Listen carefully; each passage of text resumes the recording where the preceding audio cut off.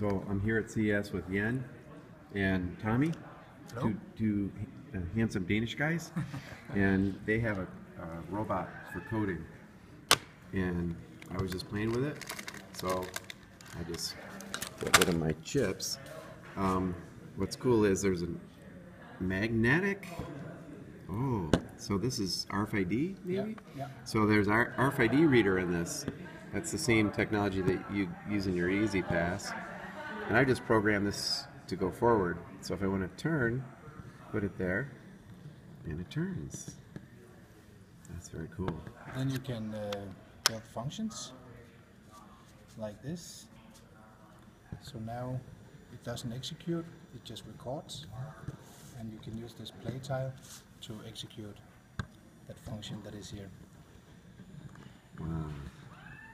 Now, why would a student want to do this?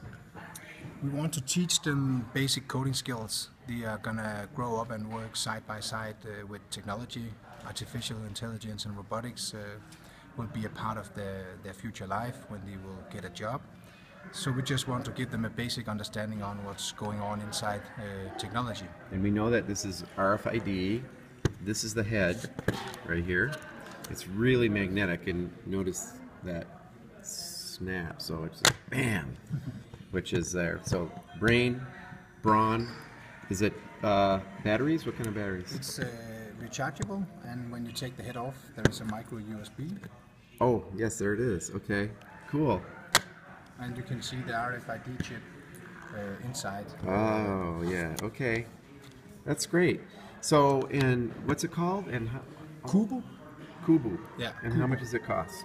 169.